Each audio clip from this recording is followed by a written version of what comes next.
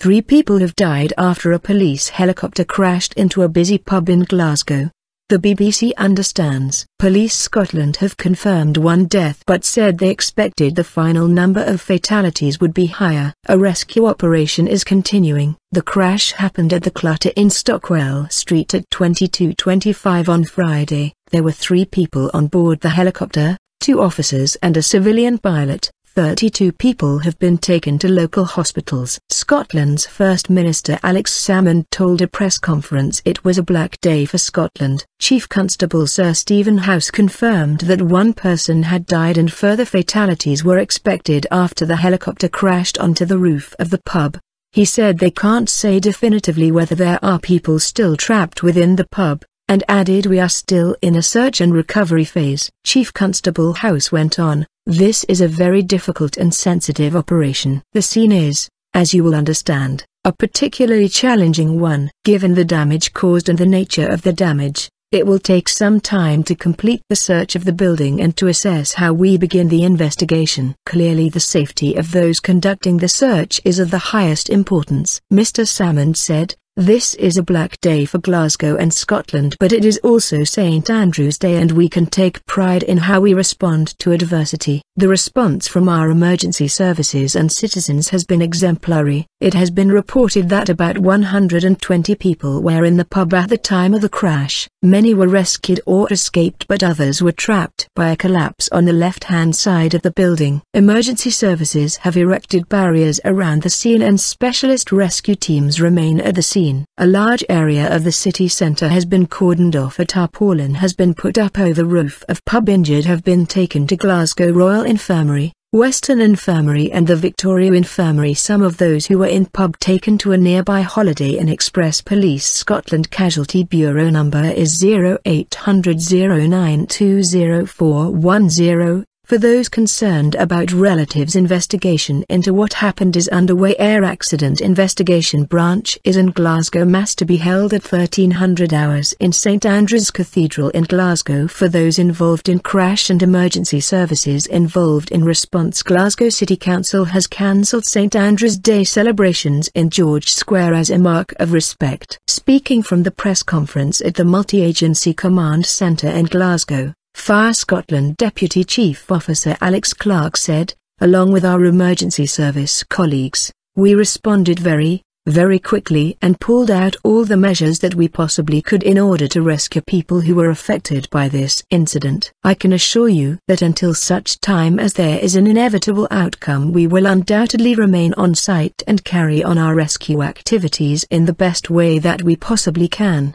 Gary Hardaker, who is leading the Scottish Ambulance Service response, said, "All of our thoughts and condolences are with those that have been affected by this tragic incident. We have been working with our partners in the police and fire service to ensure a joined-up response, and provide the best possible care that we can for the people affected by this." William Byrne, 45, from Coatbridge, who was in the pub when the helicopter came down, returned to the scene this morning. "There was a loud bang, then there was dust and the lights went out. It was surreal," he told BBC Scotland. "We didn't know what had happened. At our side of the pub at least 2 people were trapped under the gantry. Myself and others lifted it up and managed to get them out. I spent some time with one injured man," he added. "At our side of the pub I would say there were less than 10 people injured, mainly walking wounded, not seriously injured. One girl had clearly been hit on the head. She had a big bump. The other side of the pub took the brunt. Myself and my friends managed to get out without a scratch. Everyone helped everyone else to get out." Helicopter operator Bond Air Services said it was working with the police and emergency services. A statement added,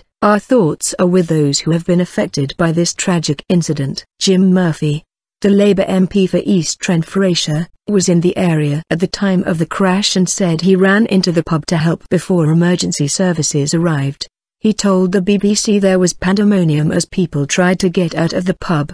"It was almost like slow motion," he said, adding, "People just formed a bit of human chain, side by side with each other, to help pull injured people out." The shadow cabinet minister, who had blood on his shirt which he said was not his, described what he saw as a horrific scene. The band who were playing in the pub at the time of the crash, Esperanza, have released a statement on their Facebook page. Bassist Jess wrote, "Waking up and realizing that it is all definitely horribly real.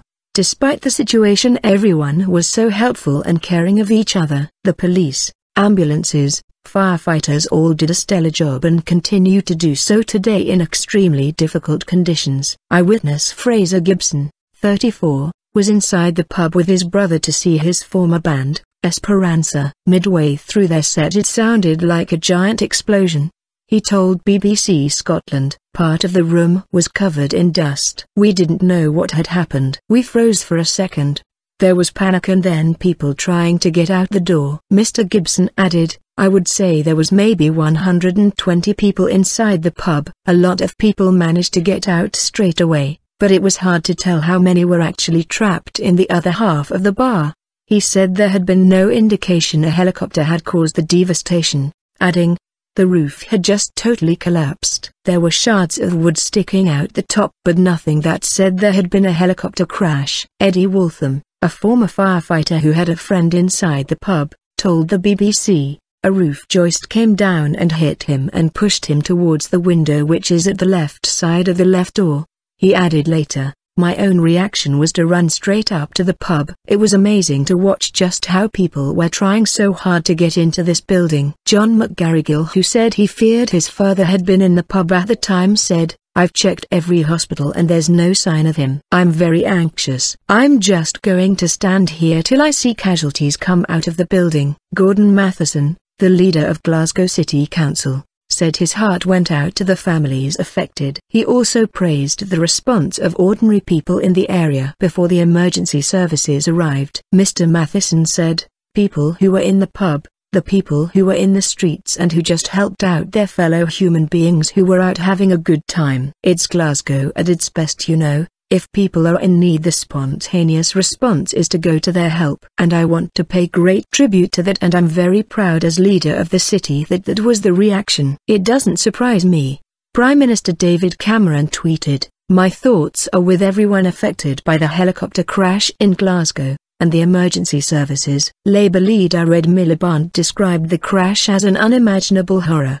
He added, "I know there will be lots of people worried about their loved ones who are unaccounted for, and my thoughts are with them and also with the people of Glasgow who are an incredibly strong people, who showed, I think last night, in their reaction when the helicopter hit, a great bravery, a great courage, great calm in the midst of all this." In 2002, a police Eurocopter EC-135 came down in a field in Ayrshire. All 3 people on board survived. In 1990, a police sergeant was killed when a Bell Jet 206 helicopter crashed in bad weather at Newton Mearns in East Renfrewshire.